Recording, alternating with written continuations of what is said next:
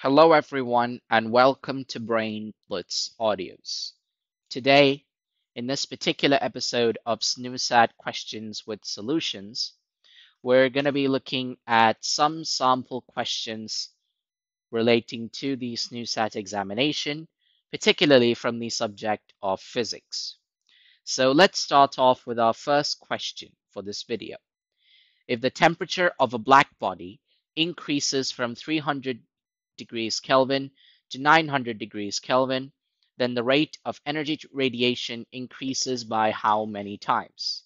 81, 3, 9, or 2. So, how do we solve this question? Well, we're talking about temperature of a black body and the energy radiation from a black body. So we're going to be using the Stefan Boltzmann law.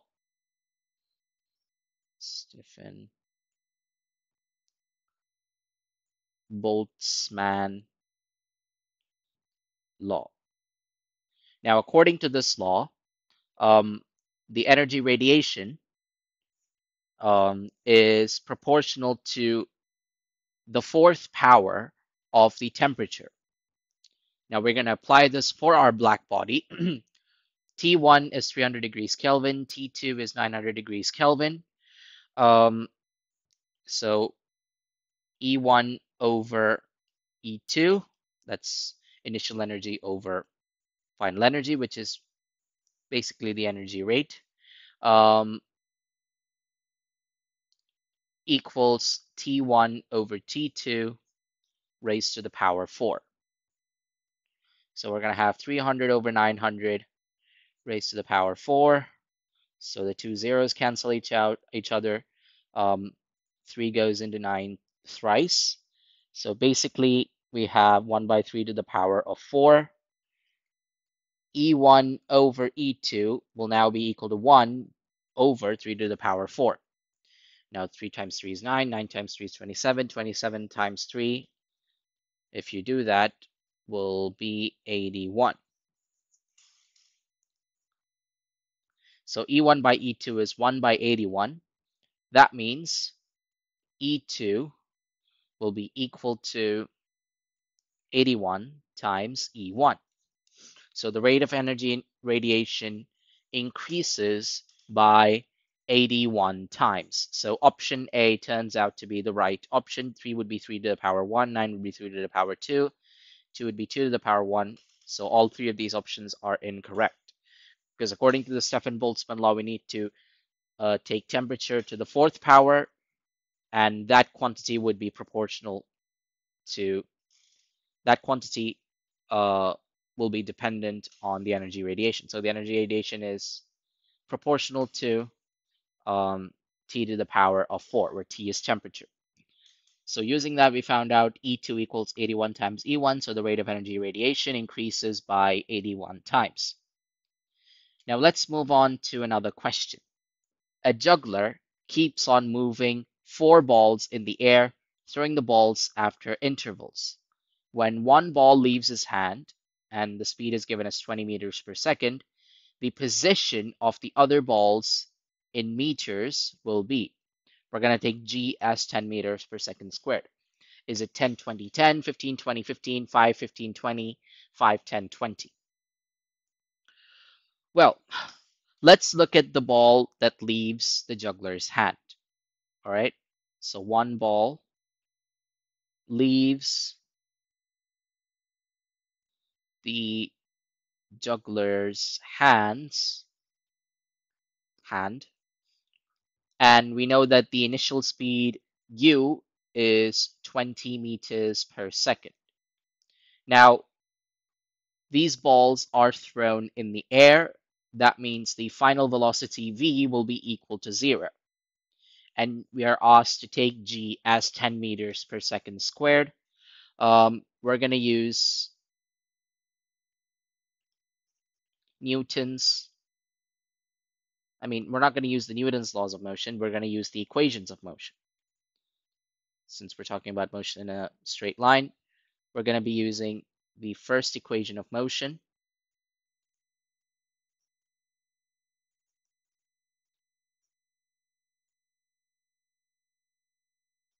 Now the first equation is v is equal to u plus at.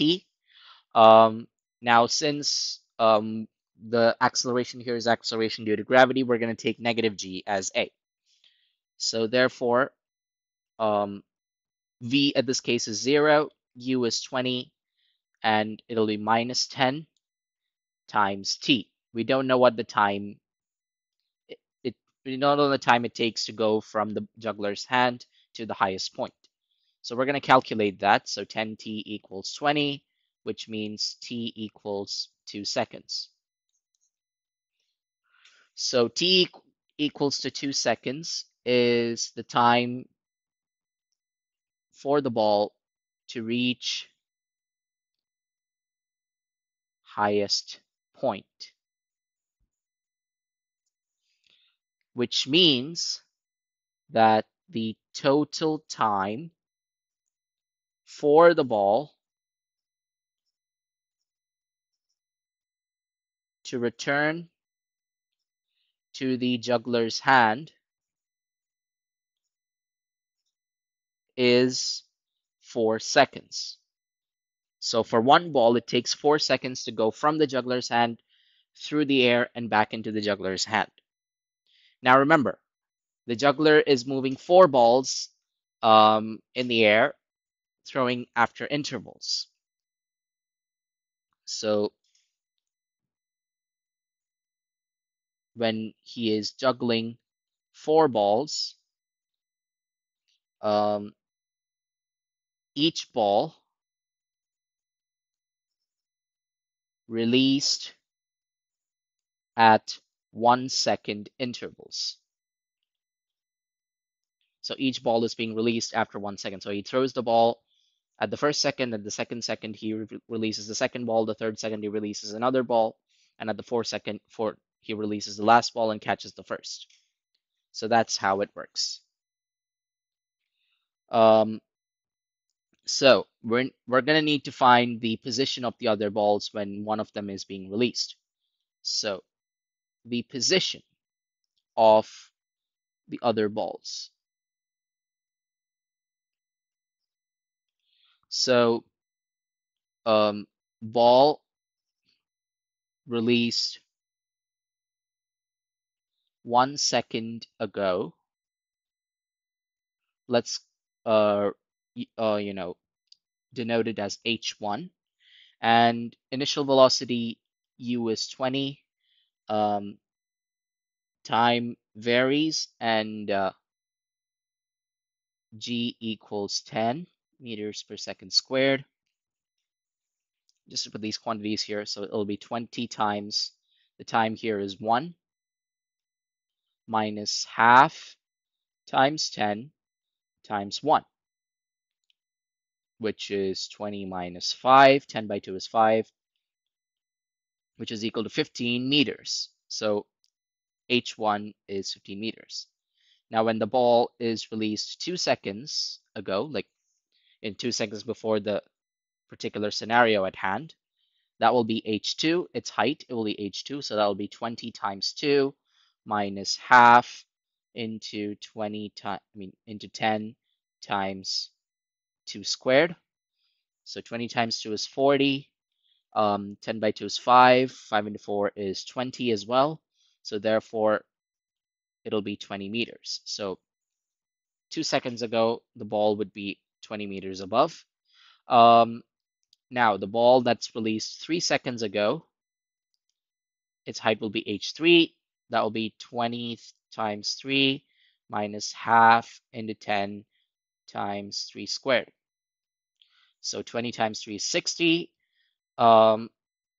Minus 10 by 2 is 5. 5 into 3 squared is 9. So 9 times 5 is 45. So 60 minus 45 gives you 15 meters. So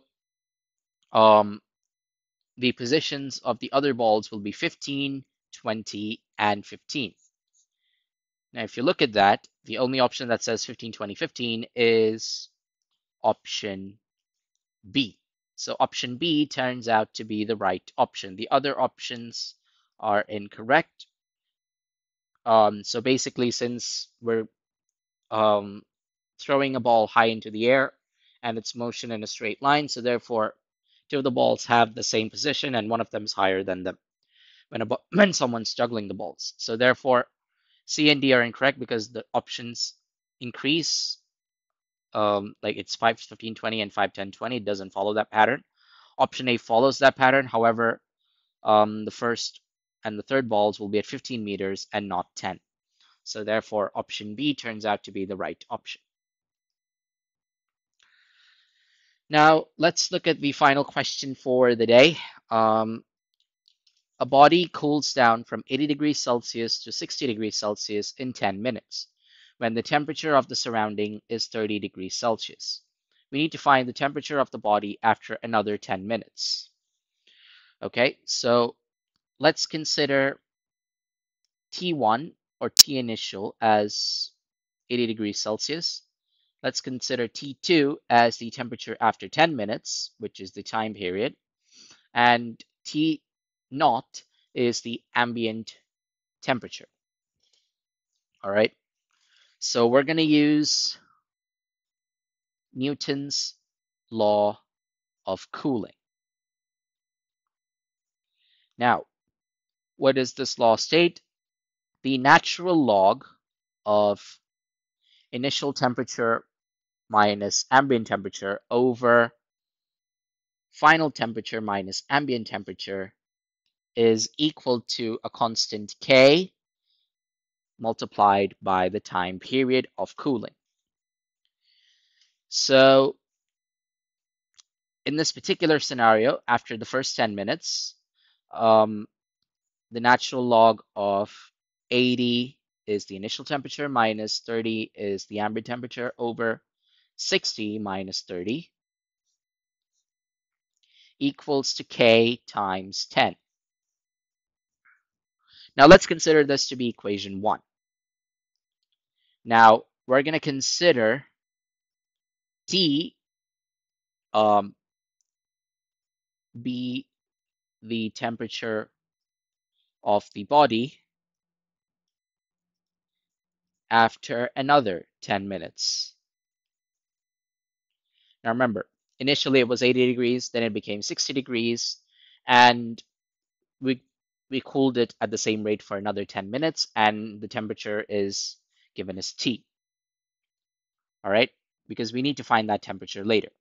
So we're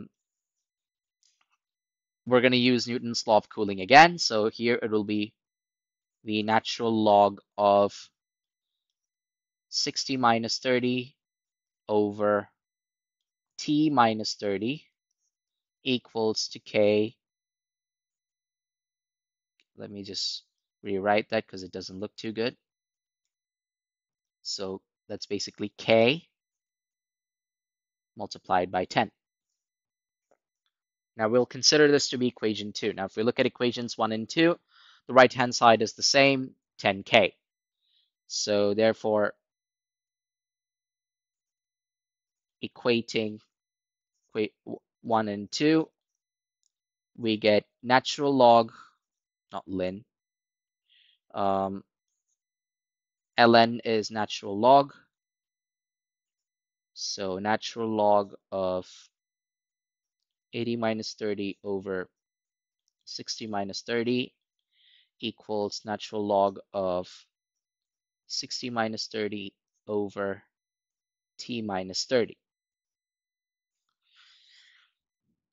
So now the reason why we do that, because the time period of cooling is the same and the constant K, is a constant value. It doesn't change. So from here, since both sides are equal, we can cancel out the natural logs. 80 minus 30 comes out to be 50. 60 minus 30 comes out to be 30. So that's 5 over 3. And the right-hand side will be 30 over 60 minus 30 is 30. And then T minus 30 stays the same. So when we cross multiply this, we get 5T minus 30 times 5, which is 150, equals 30 times 3, that's 90. And 5T equals 150 plus 90. 15 plus 9 is 24, so 5t is 240. So therefore t equals 240 over 5. So case of division, 5 fours are 20, 4s left, we got 40, 8 fives are 40, remainder is 0, so the quotient is 48. So the temperature after the second interval of 10 minutes would be 48 degrees Celsius. So if you look at our options, you can see that the correct option is option B, 48 degrees Celsius. We used Newton's law of cooling, and the time interval was the same. The constant stays the same. So we can equate the left-hand side of both equations across both cases. And by doing that, we get the temperature, the final temperature that the body is at 48 degrees Celsius. So that concludes this episode of SNUSAT Questions with Solutions. We hope you found this episode interesting. For more useful and interesting content, don't forget to subscribe to our channel, Brain Blitz Audios. You can also click the bell icon present below the video to get the latest updates from our channel. So until the next webisode, take care, stay safe, bye-bye for now.